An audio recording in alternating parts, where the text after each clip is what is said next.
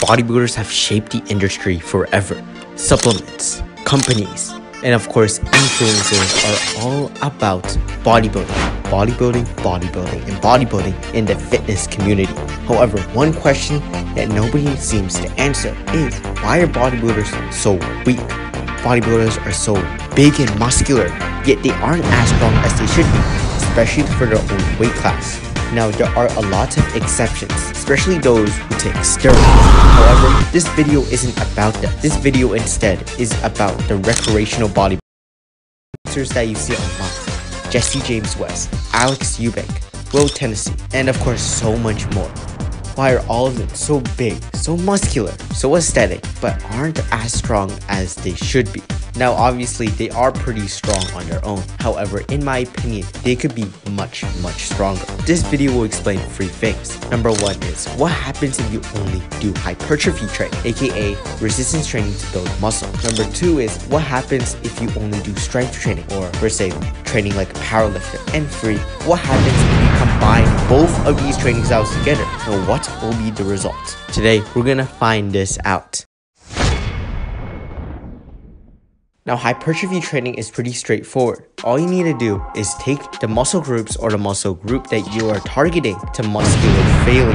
When this happens, micro tears will appear in the muscle group. The muscle will repair itself within 48 to 72 hours, a little bit bigger and a bit stronger.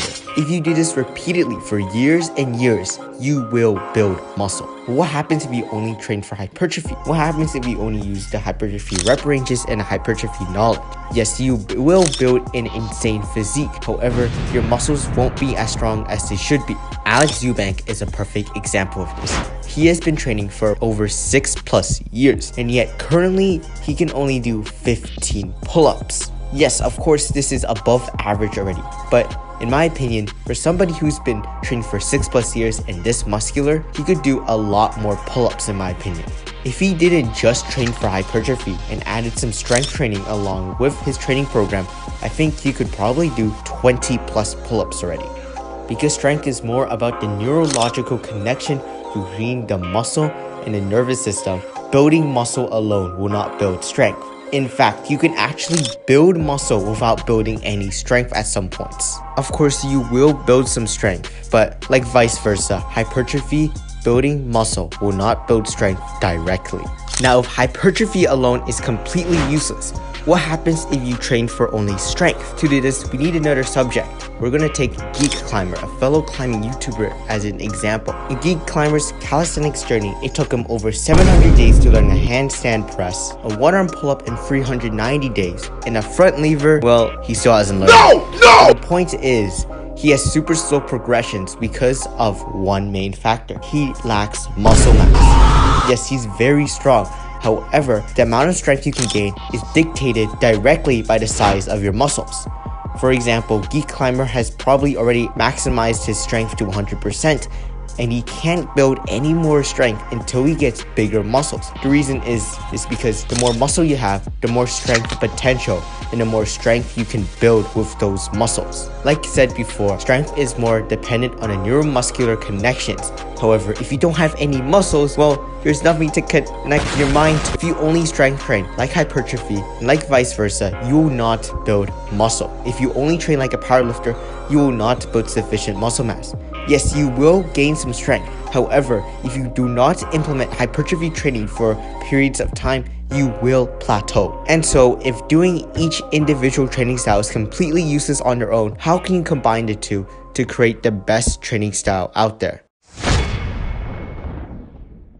So how can you combine the 2 styles of training to become an insanely strong athlete with also a pretty muscular and aesthetic physique? So in conclusion, doing each training style alone is a pretty stupid idea. You have the big muscular bodybuilder who isn't actually that strong, and you'll have the skinny climber who can't gain any more strength after years of training. So if you want to combine hypertrophy and strength to build the perfect body with strength and looks, well, you're gonna have to combine this simple formula. Hypertrophy plus strength equals your goals. The first step is to build a muscular body.